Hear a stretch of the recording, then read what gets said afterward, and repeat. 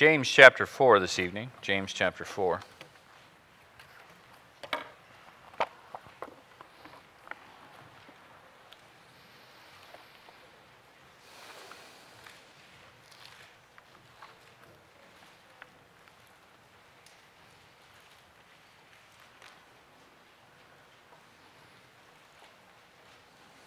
All right, need to enjoy all this daylight. We've only got 57 more days before it starts getting dark again.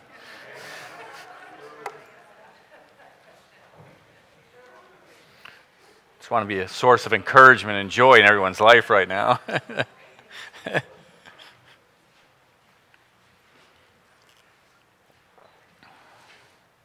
All right, James chapter 4. Since I started that way, we'll talk about strife. Starting in verse number 1. From whence come wars and fightings among you? Come they not hence even of your lust that war in your members? You lust and you have not. You kill and desire to have and cannot obtain. You fight and war, yet you have not because you ask not. You ask and receive not because you ask amiss, that you may consume it upon your lusts. Let's go ahead and pray. Father in heaven, Lord, we do love you. We're so thankful for your mercy and for your grace. Lord, for what you were willing to do to be able to save us. Lord, we thank you for allowing us to hear the truth of the gospel. Lord, for putting this church right here in Anchorage. And Lord, this evening, as once again we come to your word for some help and encouragement and direction, Lord, we pray that you would do just that. Use it to strengthen us, to draw us closer to you. Lord, to be a help and to be real in our life.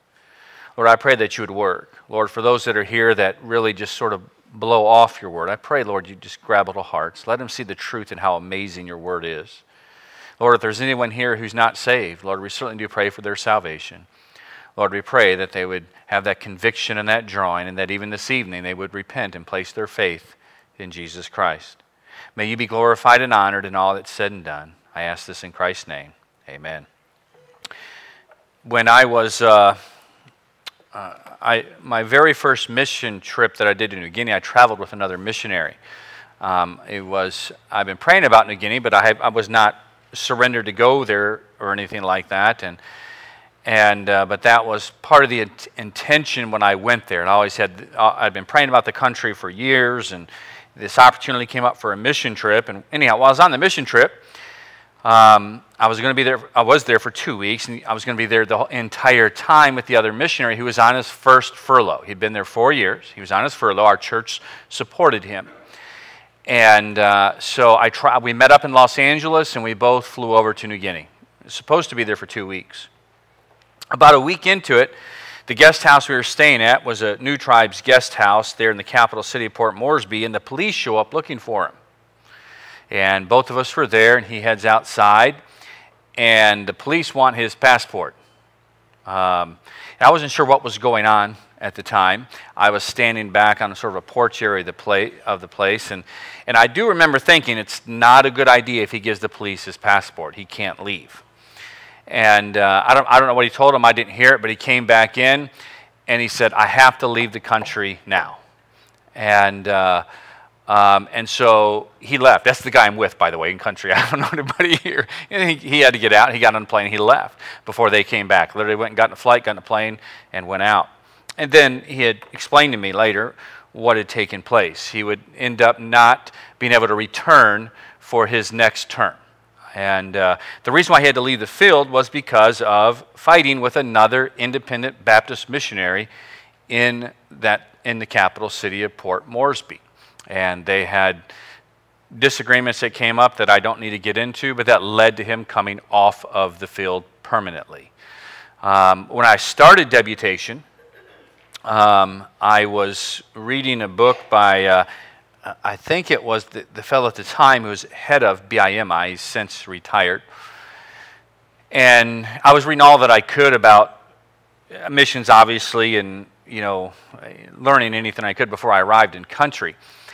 And in the book, it was very interesting because he talked about that issue, missionaries get along with other missionaries. As a matter of fact, the missionary involved happened to be a BIMI missionary. And in there, he was addressing their research and what brings missionaries off the field. And their number one reason, by far, nothing was close to it, was missionaries not getting along with other missionaries. Strife that was coming up, leading them off of the field. That was far more than medical. That was far more than moral reasons. It was missionaries not getting along with other missionaries. And strife, of course, is a problem, not just on the mission field. It can be a problem in local churches. It can really be a problem in our homes. Husbands and wives that constantly argue, don't speak, and then it's a different story when you come to church. The strife is real, it's strong, it's present. Parents and children, especially once they get into the teen years, are constantly at strife. It's something that obviously deals with our relationships and affects them. And our text, of course, deals with it. Our text deals with a very important question. Where does all this come from? Where does it all come from? From whence comes wars and fightings among you? He starts off with a great question. Why does all this happen? What's going on? Why all this strife in life? Many would say, well, it's all these ignorant people that are always around me. You shouldn't have said that quite yet, because you haven't heard my next statement yet.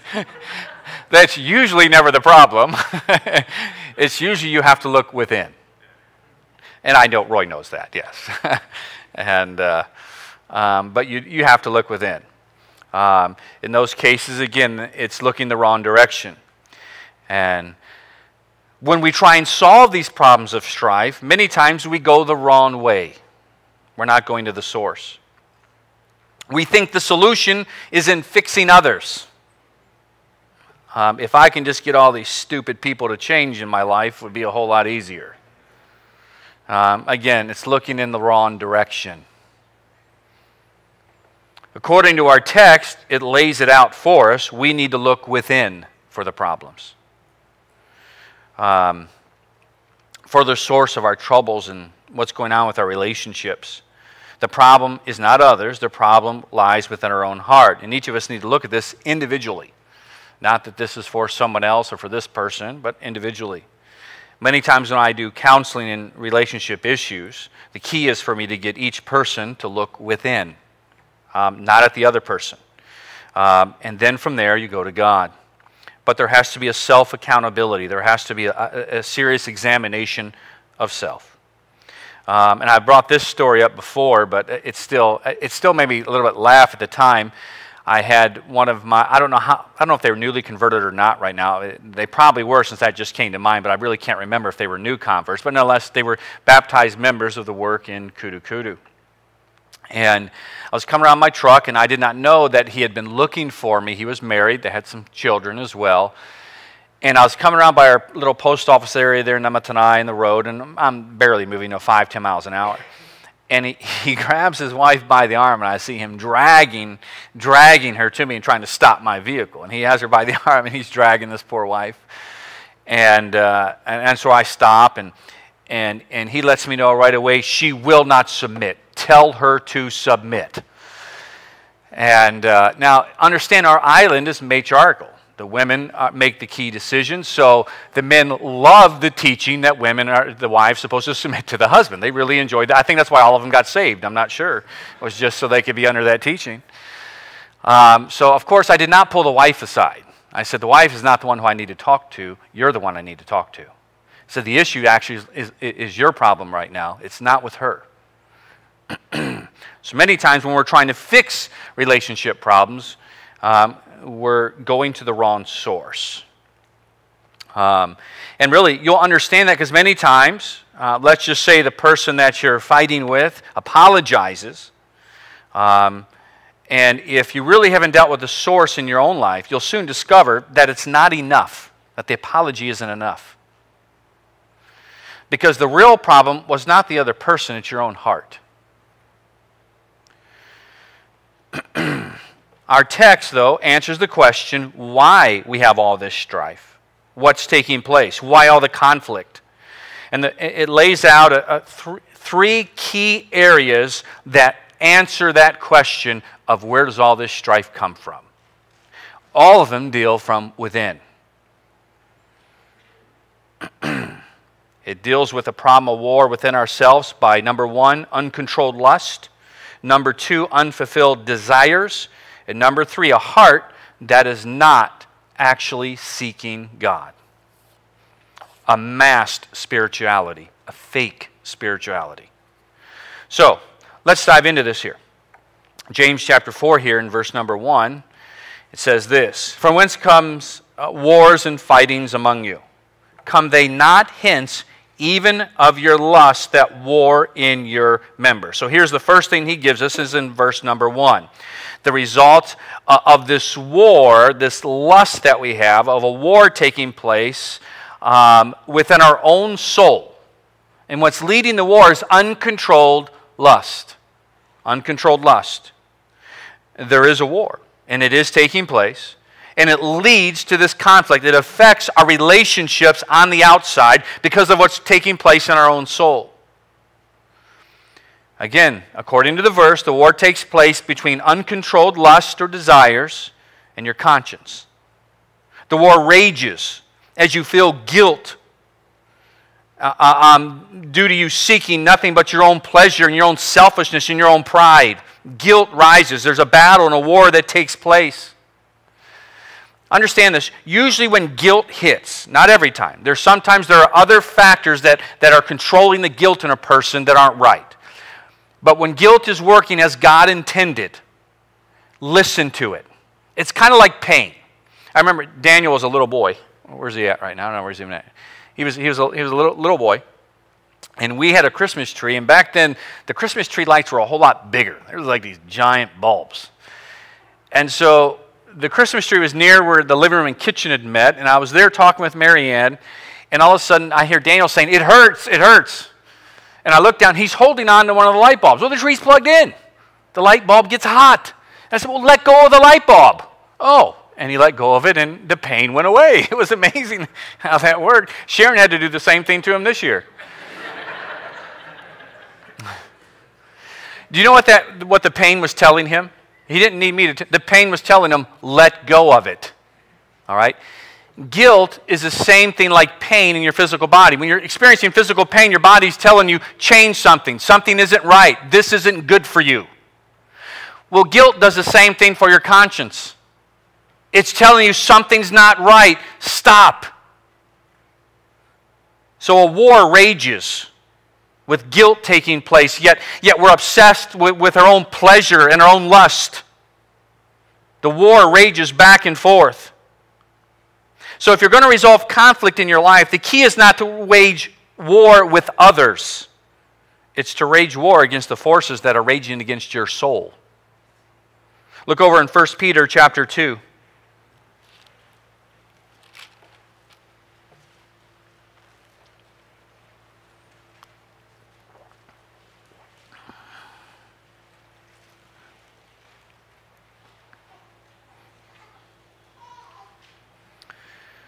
Verse number 11.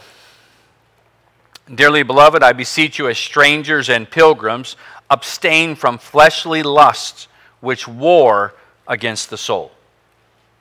Listen, those fleshly lusts that we're dealing with there in James chapter 4, they literally war against your soul. They're the ones that want to control. And having your soul at war is a miserable place to be. There will be a lack of contentment, a lack of peace. Discontentment can control your life. And many times, understand, as he's going to get into evil desires, the evil desires are actually trying to feed something that it can never satisfy it. It's trying to get to a place of peace and joy. It's going entirely the wrong direction here, but I'll get more into that later. Getting ahead of myself a little bit. But anyhow, having your soul at war is a miserable place to be. At the heart of this war, at the heart of conflict, at the heart of strife, and there's other verses that point to this, and many of them will probably come to your mind as I say this, are primarily two sins, selfishness and pride. These give power to lust. Selfishness is controlling when lust is warring against your soul. We're taught to live for self, but that's not why we were created. We were created to live for the Creator.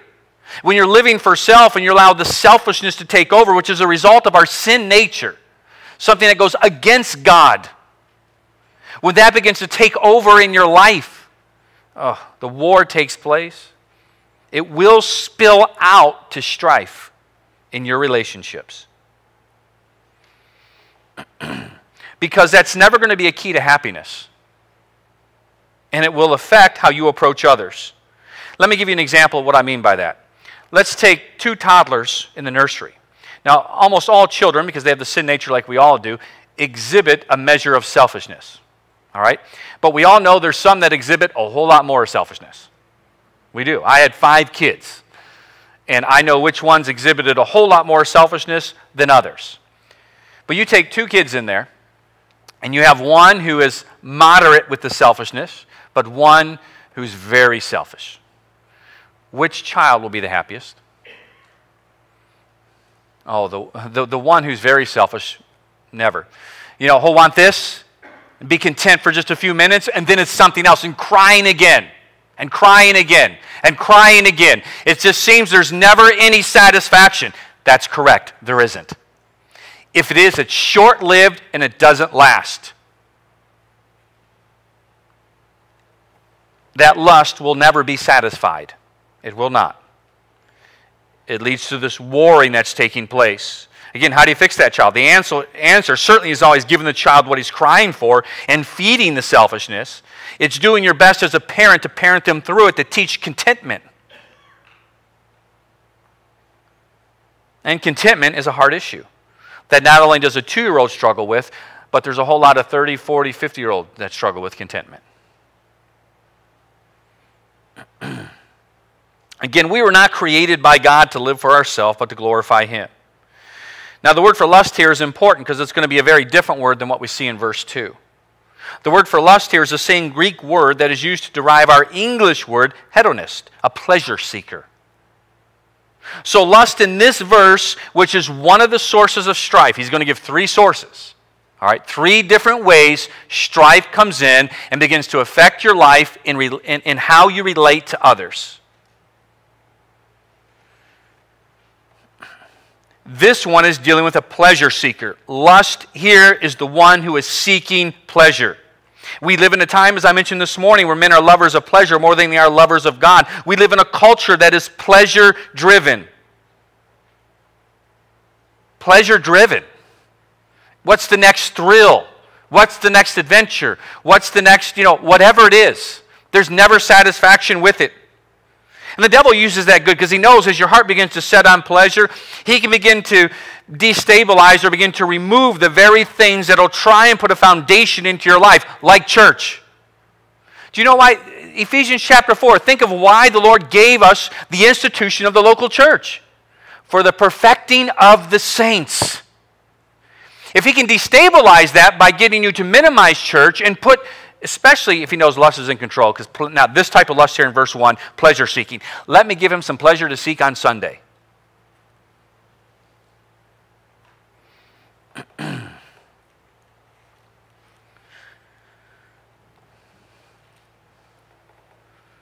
Again, the pleasure-driven culture that we have is proof that our hearts are controlled by lust, selfishness, and pride. See, our problem in our culture right now is not racism and politics and education. It's an issue of the heart. We live in a culture that now has probably more than a generation that has come up that has been feeding selfishness. We're seeing the result of lust controlled, lust out of control. Selfishness is what's controlling the lust. Me, me, me, me.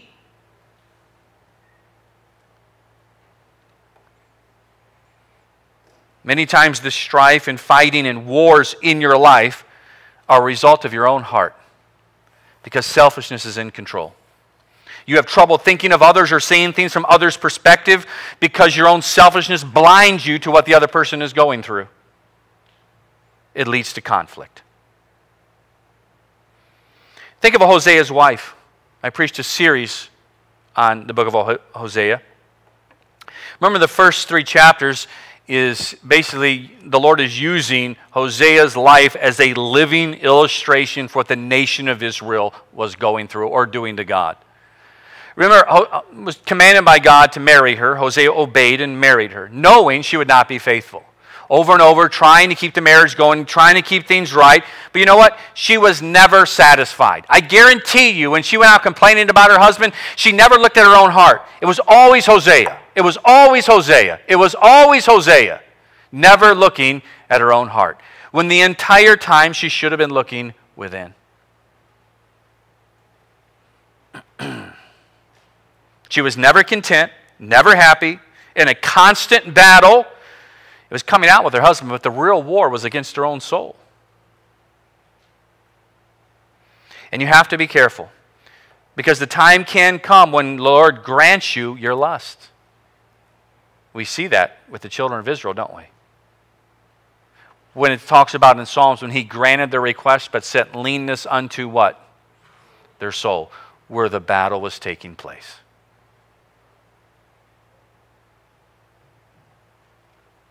Remember, the most important part of you to take care of is not your flesh, it's your soul. You are a soul, you simply have a body. Don't let that body control it. Number 2, here's another source of strife. So we had the lust, the pleasure seeker, if you will, selfishness and pride taking over. Verse number 2. You lust and have not. You kill and desire to have and cannot obtain. You fight in war, and we'll stop right there. It changes gears a little bit there from 2 and 3. Again, now we come here. It uses the word lust again. You lust and you have not. But he's going a different direction now. The word here is completely different than the word in verse 1. Has a completely different meaning. And that's key to understanding this verse, to see what the Lord is doing and where he's going with this. This lust speaks of covetousness. It speaks of strong, intense desire. Contextually speaking, evil desire. Intense evil desire. It emphasizes desire, while the other one emphasizes pleasure seeking. This lust drives you, it controls, it's intense. Strife arises when your desire that's in control of your life is not fulfilled. Notice the wording, have not, cannot obtain, have not. It's when this intense desire is in you and those expectations that you're building aren't met. Strife comes out. Strife comes out. Because when this desire, because it's intense. That's what the word means. It's an intense desire. You can't get it. You have those expectations, but it doesn't happen. Strife comes out.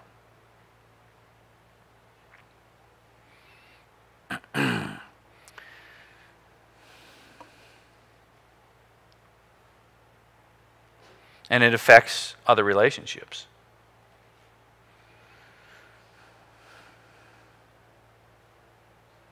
Again, when these desires aren't met, it's going to lead to great conflict in your life. It leads to murders and fightings and wars. The desire is strong. So when a person's, again, the expectations aren't there, they take action. Of course, it brings up murder here. You can think of the drug addict who would kill anybody to get his next fix. You can think of, there's many different examples of this that we can give out where you can see one of the things behind a series of murders is the very thing that he's dealing with right here. But murder doesn't always speak of actually taking a life. It speaks of destruction. Destruction of your relationships, the murder of the relationship. When your desires aren't met, you become destructive. This is how this should take place, and you don't like it, and so the desire isn't met, and it's such an intense desire that's not right, anger takes over. And as we know from the Sermon on the Mount, an anger that isn't right is the same as murder before God. Listen, this stuff is so practical and so helpful right now. We're dealing with things that literally does destroy relationships.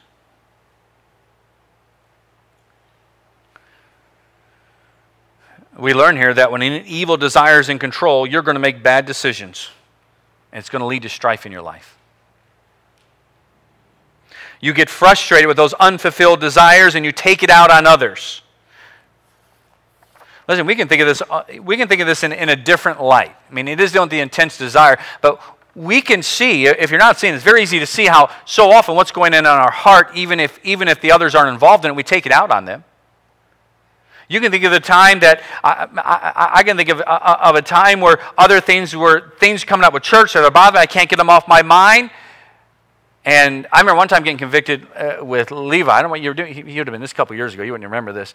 Oh, you had a little rubber ball bouncing, bam, bam, bam, bouncing it everywhere. But I had, there's a series of things going on. And I am just, church related. So I'm sitting down on the couch, greatly bothered by these things. And these ding, ding, ding, ding, ding, ding, ding, ding, and this ball's going back and forth. You can imagine what's coming. And I said, stop bouncing the ball. Yes, sir. And then, I'm not kidding, conviction just set in. Because I knew I'm simply lashing out over this right now. So I'm going to go lock myself in the car so I'm protected from sinning.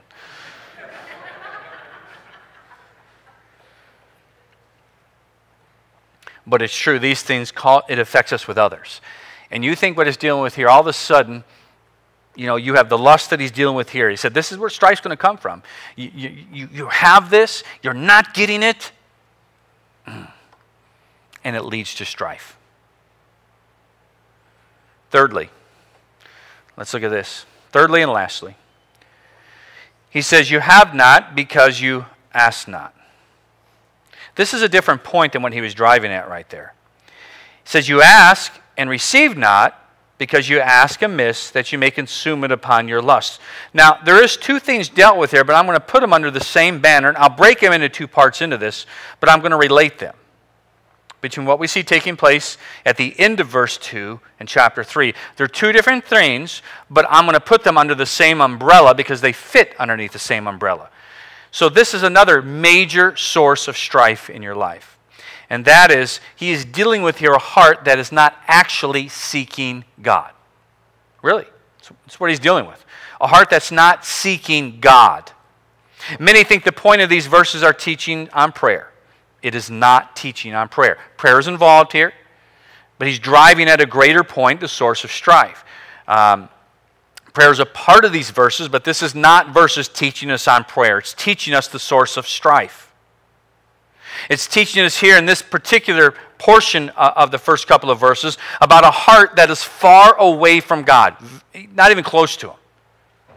A heart that's being controlled by lust, that's affecting the person's relationship with others as well as with God. It's not only affecting your relationship with others, but how you approach God. Prayer is an application, but it's not the primary teaching. Right prayer shows a heart that's genuinely seeking God and what He wants. Matthew 6:33. It does. Right prayer is something that's seeking God. A right heart is not concerned with selfish ambition or selfish pleasure, to put those two categories I've covered in those two, worded that way. It is a heart that is seeking God. Not ambition, not pleasure, it's seeking God. And like the Bible says in the same Sermon on the Mount, the heart that is seeking God and seeking righteousness shall be filled. That's where genuine satisfaction will come from. That's where joy, peace, contentment come from. Contentment is not based on what you have, it is based on your character before God.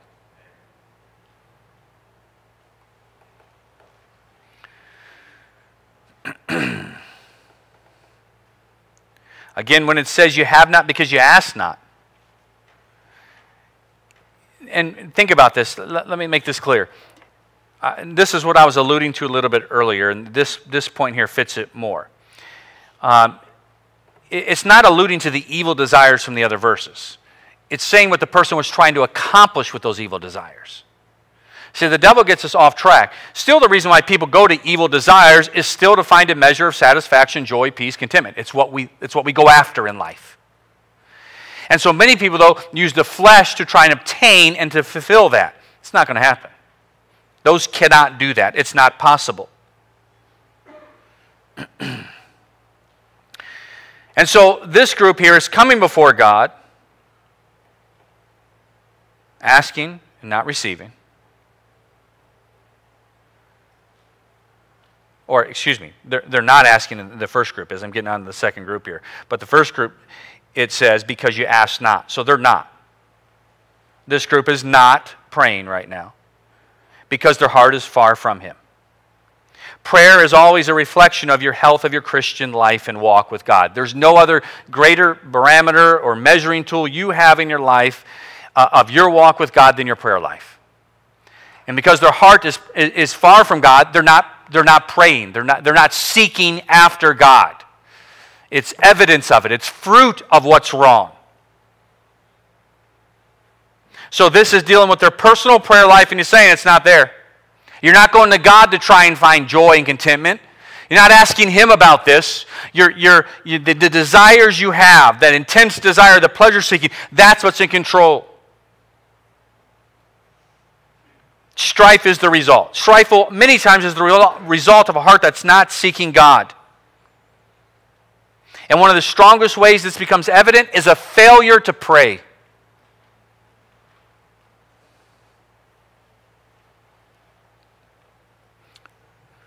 You will never have a strong prayer life that's true and genuine and have lust in control of your life. The two can't mix together like that. You can still struggle with it, have time because you still have your flesh, but we're dealing with what's dominant, what's in control. The pleasure-seeking, the covetousness, the selfishness is a result of a soul seeking to meet its need apart from God, not from God.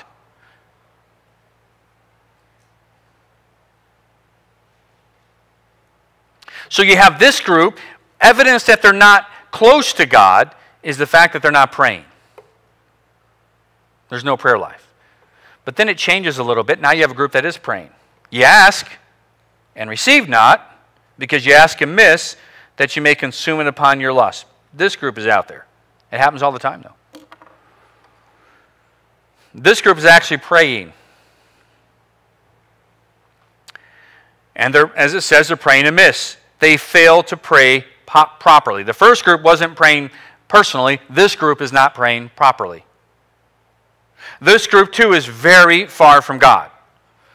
They're actually praying about their evil intent. They're not even recognizing that what they're asking God for is wrong. It's not even right. That's how far from God they are. It's like you can see the stepping down here taking place. And He's saying, listen, and He's answering the question, where does strife come from? When you get into pleasure seeking, when you get into just lust taking over, and your heart's getting far from God, the result is always going to be strife. Because you're never going to find a measure of contentment, a measure of true joy and satisfaction. It's going to affect how you relate to others. And then you mix that with different personalities that come into play. Strife takes place in different ways. We don't all respond to each other in the same way. Regardless of that, though, however it tends to manifest itself different based on our personality and upbringings and our life experiences, it's still the same conclusion: strife. Problems. No contentment.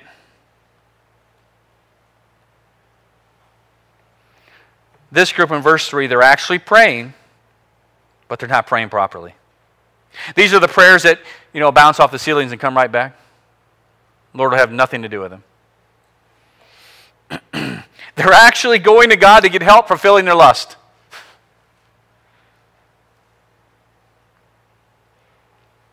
There's two things here we see about this group of people.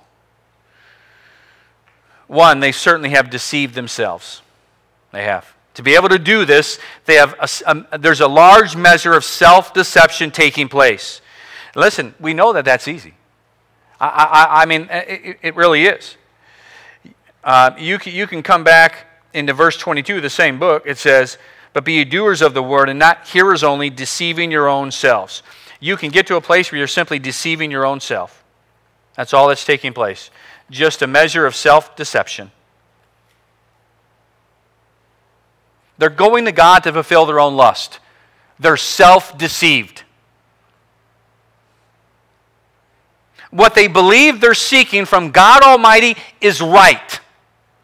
So much so that they're praying and asking God to fulfill it.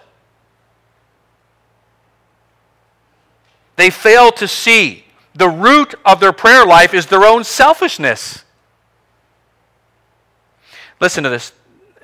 The purpose of prayer is not to get man's will done in heaven, but to get God's will done in earth. As you've heard me say many times, God is not your genie in a bottle. But that's what's happening here. You ever seen those clips? I'm thinking of it because when I was studying for a couple weeks ago, right before the revival on Sunday morning, when I was looking at the healing of the lame man in Acts chapter 3. Remember I showed the ridiculous Oral Roberts and Copeland, and as he mocks that verse and people didn't walk out, instead of saying silver and gold have I none, like Peter's point was to the lame man, he has something of much greater value. In his stupidity, Oral Roberts proclaims, silver and gold have I plenty. And along those lines, there were several different clips that I would watch with just such thinking, wow, the entire church is built upon selfishness and greed. Clips of preachers proclaiming the prosperity gospel and how God has us here right now as His children, and God's going to take the money of the wicked to give to us. And everybody's shouting. All about greed and covetousness and money and getting more. Amazing. Now, there could be one other option here with them, that they're not deceived and they're actually trying to live on the fence. In other words, there's a possibility here that they're not deceived and thinking it's right, but what they're trying to do is balance living in two worlds at the same time. Trying to still please God and yet live for the world. You can't do it. You can't mix these. It's not possible. This is, as with the other group, it's fake spirituality. They veil their lust in spirituality. This happens all the time. Those who veil their own pride, their own selfishness, their own evil desires, they veil it in a measure of spirituality. Judas did this, did he not? When he saw the waste of the perfume. Boy, we could have sold that and given so much to the poor. He didn't care about the poor, the Bible says. He was a thief who held the bag. He wanted money, but he was veiling in this fake spirituality. When Aaron and Miriam challenged Moses about his wife, it wasn't about his wife. It was a mass spirituality. It was fake. It was about their jealousness of Moses' power. The Pharisees were great at it. But so often, we can, and many times it comes out in different places, to a smaller degree than what I just gave. Sometimes it comes out even in testimony time. It can, of how great you are.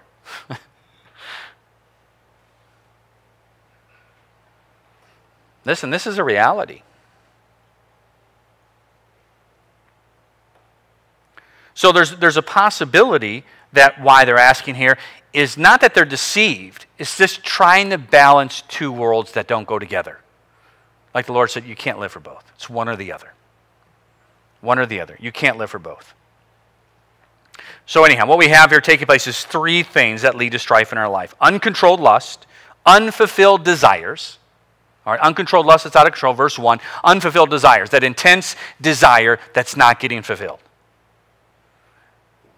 And a heart that is not seeking God. That will always spill out into your relationships and it's going to produce lust. And you can just see it. You can just picture, it makes so much sense when you're coming here. Again, the unfulfilled expectations aren't taking place. The evil desires are there. They're not getting met. It's just floods over. Selfishness leads to fightings and war, to sum it up. The answer in your heart, if you find yourself always in strife, is not to wage war on others. It's to start with your own soul. The answer is to begin to seek God, to beg Him to help you with it, to beg you. Many times it's praying, Lord, open my eyes to see me for who I am. Let me see myself for who I am, because I can't. Because just like Christ said, so often we can see, the small mote in somebody else's eye, but we got the beam in our own eye that we're not seeing. Lord, just let me see me for who I am a little bit.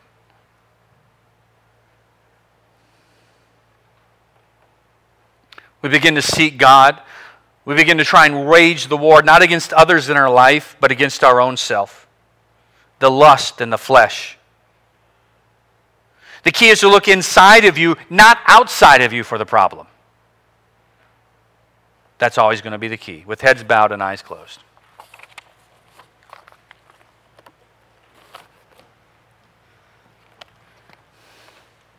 The Bible can be so incredibly practical.